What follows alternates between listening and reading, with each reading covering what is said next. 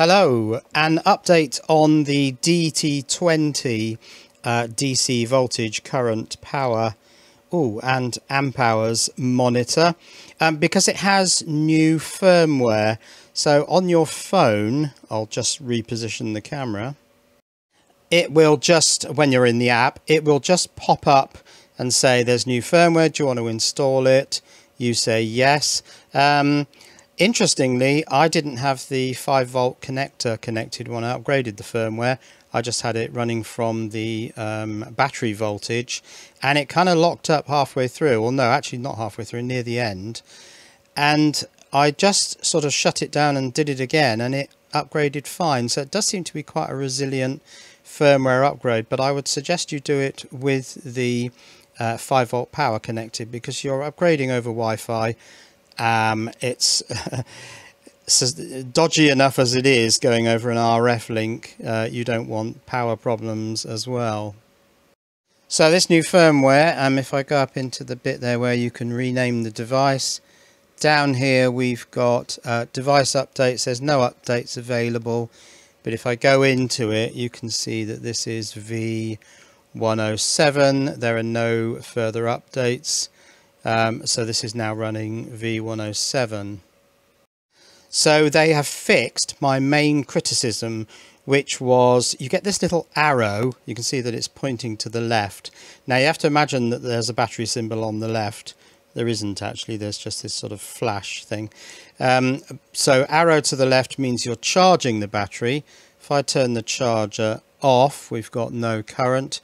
If I now turn my actually I need to put on this thing because it speeds up the rate at which data is sent from this unit over the Wi-Fi to my phone. We can see no current there. If I put the light bulbs on now, you can see, can you see that? It's very tiny, but there is a tiny little minus sign in front of the 0 there. So we can see that 190 milliamps, they're quite small bulbs, is now coming out of the battery, and that minus sign means that you know whether the battery is discharging, which it is at the moment, or whether it's charging. If I just put the charger on, actually that will there'll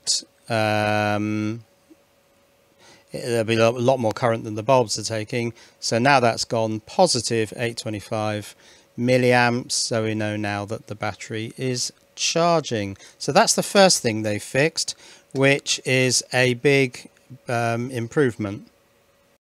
Okay, the next thing that they've changed, which is an improvement, is here on the first page. We've got 100% battery voltage is 24 volts and 0% battery voltage is 12 volts. Now if we go down to the next page, completely separate, and these weren't separate before, these were merged, we've got the over voltage trigger is now set to 420 volts because I'm not using it, and the low voltage trigger, also I'm not using that, is set to 0 volts. Now these were merged parameters before, so now at least you've got battery top and bottom parameters, and they're used in the third page here. We're well over my, I set this to 24 volts for some super caps. I'm now charging my sodium ion batteries and I'm at 30 volts. So I'm well over 100%. But now you can set a battery 0% and a battery 100% parameters entirely separate from these alarms, because previously the alarms would go off because they were combined parameters. Now they're completely separate, and that's a lot better. That's the graph page. What they haven't changed is these counters. So the capacity in amp hours and the energy, which is, well, they've got kilowatt hours on this page. I think there's another page with it in watt hours. Yeah, here it is in watt hours. These count up. Yes, that's better. You can see that counting up there. So that's with the light bulbs. That's with the that's discharging. Why have we got an arrow pointing in to the battery? Oh no, the charger's on.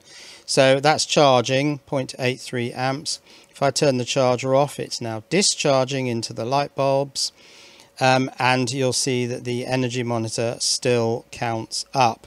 So these parameters count up regardless of whether you're charging the battery or whether you're discharging. So they're not Coulomb counters.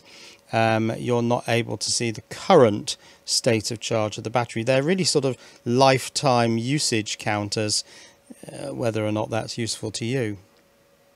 Another thing they've done is in the app they've got special fields for setting the 100% battery voltage and the 0% battery voltage, but they don't appear to work, because if I adjust the 0% battery voltage, and this is where there's another problem, these go from 0 right up to 450 volts.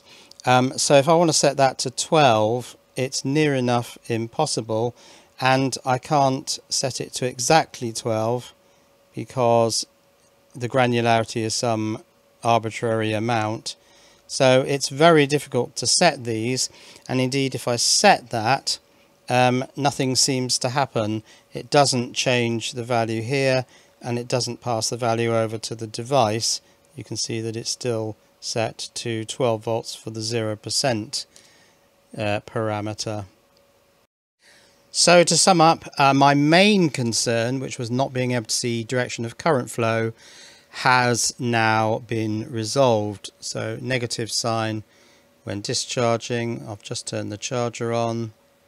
Oh, I need my fast data system switched on. No negative sign when charging the battery. That is a big bonus. That makes this unit now usable to put in the shed and remote access. And not having the over voltage trigger and the low voltage trigger merged with the battery 100% voltage and battery 0% voltage, having those now split separately, is also a major benefit, because you don't get this thing where it's constantly going into alarm mode. So if you've got this DT20, I would recommend that you put that new firmware on. It will just pop up in the app and you just sort of say yes, okay, do it. It does seem reasonably safe. I'm not sure I'd use the word bulletproof, but it does seem reasonably reliable. Upgrading firmware over the Wi-Fi, that seems to work fine. And just a final shot of this thing in context. I've now on my sodium ion 8 cell battery, I've got the TK15 coulometer mounted on there, so that's able to count coulombs up, or amp hours, milliamp hours up and down. Got the voltage monitors, got the balancers, and this is hooked up so that I can see energy coming out and going in. So that's my current setup. But that's it for this video. It's just a quick video on the update firmware for the DT20. That's it. Cheerio.